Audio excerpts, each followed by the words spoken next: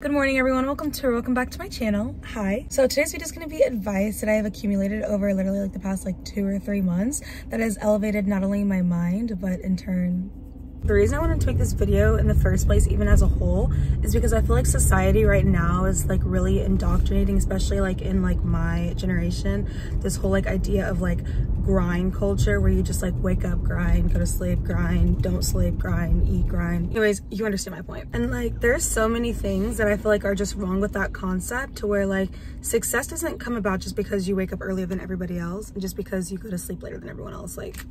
First off. Anyways, I wanted to quickly just let you all know some things that I have learned over the past couple months that have really helped me and hopefully helped you too. So make sure you're listening. Don't forget to like, comment, share, and subscribe to become an Annihilator because we are the best. Without further ado, let's get right into this video. So thing number one, do not be so engulfed with trying to make money.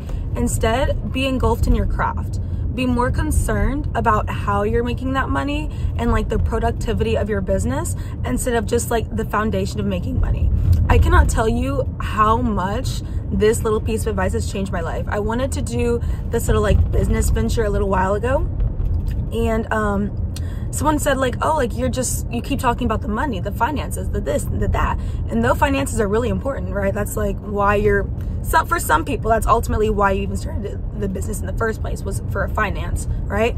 But if you're just so worried about finances, that's just gonna cause so many little holes into your plan to where you're not gonna be able to actually accumulate that wealth that you're looking for. So be more focused on your business and your craft, and then the finances will come in turn with that. I feel like somebody auntie right now. Advice number 2. And this is something that I feel a lot of people have talked about, but really do not implement into their lives as much as I think that they really should.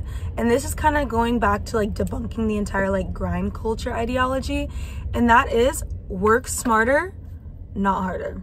Hear me out. I have seen so much more success whenever I just wake up, have a consistent schedule, and go to sleep at a reasonable time, wake up at a reasonable time, and just get things done and have goals and steps for myself and work smarter than whenever I'm just oh no, I have to wake up at 5 a.m. and I can't go to sleep until 10 p.m. and I have to be grinding from this time to this time. And no, because whenever I did do that, because that's what I thought the recipe was, right, in terms of the internet. And I burnt out. On day 3, I was oh, I'm not doing this anymore. It's a gradual build up and change. And I also want to add to that, don't beat yourself up because you can't be consistent on day 3. Consistency and building habits is not built into a day. It's not built into a week. And sometimes it's not even built into a month. So, but yeah, y'all, make sure that you're working smarter and not harder. Working harder is just going to burn you out. Working smarter is going to make sure that you get what you want done. You're going to get to your goals faster, all of that stuff. So do that, okay? Número 3. It's great to have a dream, but a dream without any action will always remain a dream. And to be able to make that dream come true, you need to set aside goals to get to that dream. It's a gradual step up. In case my explanation didn't make sense, what I'm saying is that having an overarching dream, right? Let's just say to make $1 million in a week, right? Having this overarching dream without any action, for one, is just gonna always stay a dream. Okay, that's just number 1. But those actions, instead of being so focused on that overarching higher goal, you need to be focused on little goals that then slowly build up an increment to that higher goal. So instead of saying, you know what, I'm gonna make a goal to make $1 million this week, say, you know what, I'm gonna make a goal to make an LLC. I'm gonna make a goal to raise money for this. I'm gonna make a goal to seek this. Smaller goals that will then equal up to your higher goal. It kind of ties into my first point. Do not be so money oriented, okay? Be goal and process oriented. That's what I should have said. Okay, my 3rd thing that I want to talk about is patience. I am the most impatient person ever. I literally have this mentality that the world revolves around me, and if something does not go my way, it's just basura. But y'all, if there's one thing that has literally helped me keep my peace these past 2 weeks, because I just feel so at peace and fulfilled, not only because my spiritual life is just heightened so much, but because I have acquired the skill of patience, okay? Understanding that things take time to develop and some of the best things in the world happen over a longer period of time. So you have to be patient. It's really, really important.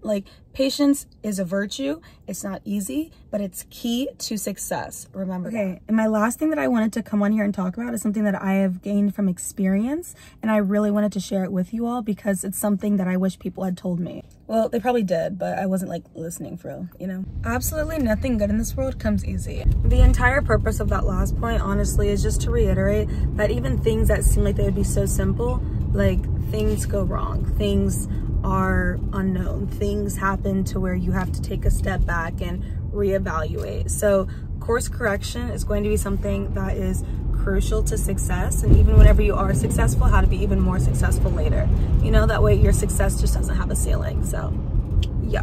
But yeah, y'all, that's my helpful little bit of advice for today. I hope you guys enjoyed this video and found some sort of what is it called? I hope you found some sort of enlightenment within this entire video. And I just hope I at least taught one person something new that is gonna take their business from point A to point B. So you're welcome. But yeah, y'all, that's gonna conclude today's video. Make sure you like, comment, share, and subscribe to Come On Night later once again, because we are the best. Thank you all so much for watching, and like always, I'll see you in the next one. So to keep my energy high, to have a nice productive day, I've been starting taking these little green shots from Magic Mind. Like many of you, I'm sure I struggle with procrastination and keeping my focus sometimes, so these little green shots have been helping me tremendously. Just from taking these in the past 3 days, I've already noticed a tremendous improvement in my sleep schedule and my focus. The reason it works so well is because it has nootropics and lion's mane, which boosts your clarity and focus, which is why I highly recommend this product. The entire purpose of the shot is to reduce procrastination and to increase your focus, so it's literally great. Here's me trying it for like the first time. It actually tasted pretty good. Like a lot of these energy shots do not taste good. It has like a little like sweet kick to it, so definitely good. Shop Magic Mind by using my code in the description box below for some money off. And always remember, if you don't like it, it's 100% back guarantee. Bye.